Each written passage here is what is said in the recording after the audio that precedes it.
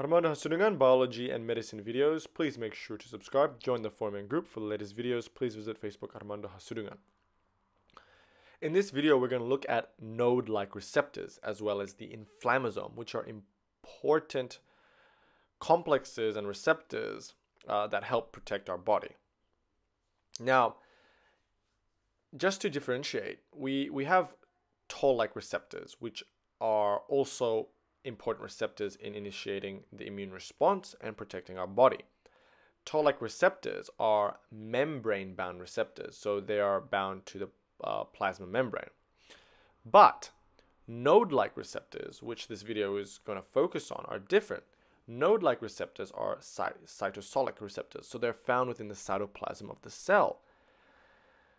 And they also are the receptors involved in forming inflammasomes,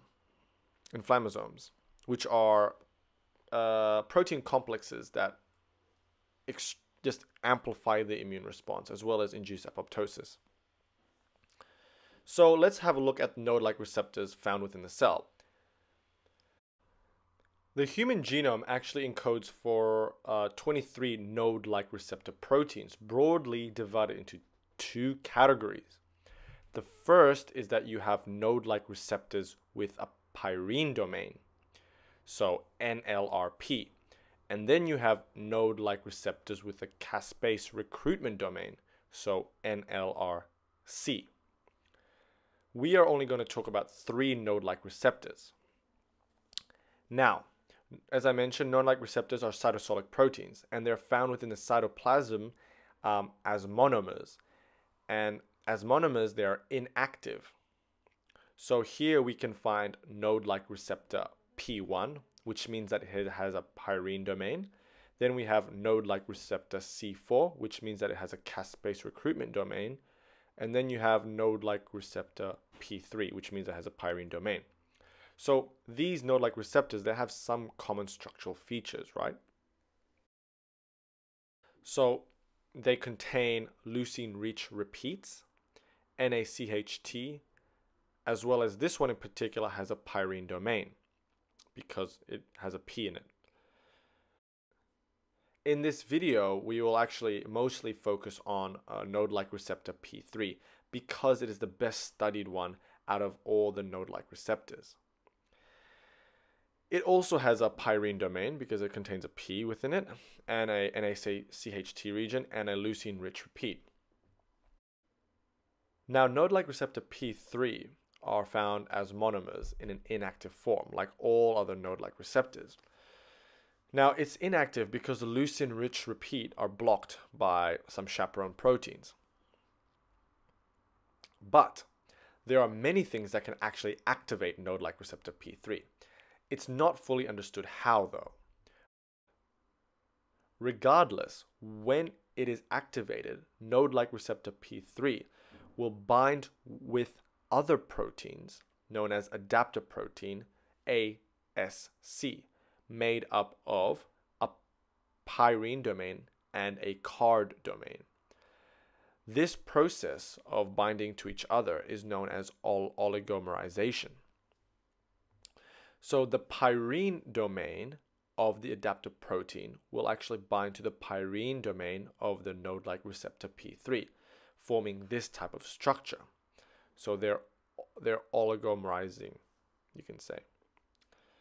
Now, using its card domain, the adaptor protein ASC brings protein monomers of pro-caspase 1 into close proximity.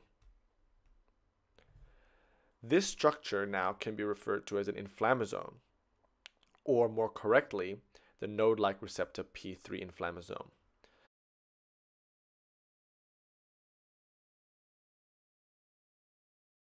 The node-like receptor P3 inflammasome essentially initiates a caspase 1 self-cleavage and the formation of the active heterotetrameric caspase 1. So the inflammasome results in many active caspase 1. Caspase 1 has many functions. First of all, the active caspase 1 can proteolytically activate a number of proteins, including pro-interleukin 1b and pro-interleukin 18. And it will also induce their release, which will subsequently amplify the immune response. Under certain conditions, activation of the inflammasome will lead to cell death. The word is pyroptosis, which comes from the Greek word for fire and for falling. And this is referred to cell death. But pyroptosis is different from apoptosis. Pyroptosis is associated with a high inflammatory state and frequently occurs upon infection with intracellular pathogens. In pyroptosis, what happens is that water begins flooding the cell, leading to the cell swelling and then membrane rupture. At the same time, the cell will release all these inflammatory cytokines within it that were activated by caspase-1, right? So it's important to know that pyroptosis is different to apoptosis in this respect. So what I drew here is a node-like receptor P3 inflammasome that is made up of only two node-like receptor P3 monomers, right? But the inflammasome is actually forms a ring-like structure made up of 7 node-like receptors as well as the adapter proteins. Now this inflammasome complex will result in the proteolytic cleavage of the pro-caspase-1 leading to caspase-1 as indicated by this diagram. So now that we know what this inflammasome does, how does it get activated? As I mentioned, many things activate it, but it's not really understood how exactly, if this makes any sense. So the node-like receptor P3 inflammasome is actually formed in response to a diverse amount of pathogen-associated molecular patterns as well as danger-associated molecular patterns and changes in the ion gradient across the cell. So let's have a look at some of these examples. An efflux of potassium can actually activate node-like receptor P3 inflammasome formation. Potassium efflux can be induced by bacterial toxins as well as by extracellular ATP, which engages with the potassium channel, causing potassium to go out of the cell. Potassium efflux. Pathogen-associated molecular patterns or genetic material of pathogens such as these DNA, single-stranded RNA, and double-stranded RNA can stimulate the activation of node-like receptor P3. Engulfed danger-associated molecular patterns and pathogen-associated molecular patterns. This will form a phagolysosomal vessel, and this vessel can rupture, and the rupturing of the vessel can induce node-like receptor P3 activation.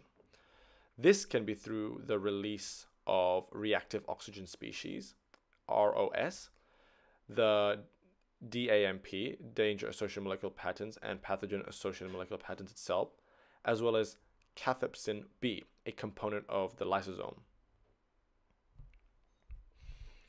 A channel formed by type 3 and type 4 bacterial secretion can insert pathogen-associated molecular patterns as well as danger-associated molecular patterns within the cell, leading to node-like receptor P3 activation and subsequent inflammasome formation.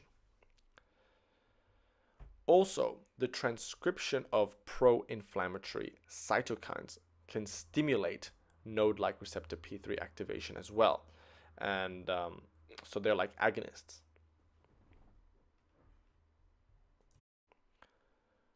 So the bottom line is that many pathogen-associated molecular patterns and danger-associated molecular patterns activate node-like receptors within the cytoplasm, which will lead to the formation of inflammasome, and the inflammasome will amplify the immune response as well as lead to cell apoptosis.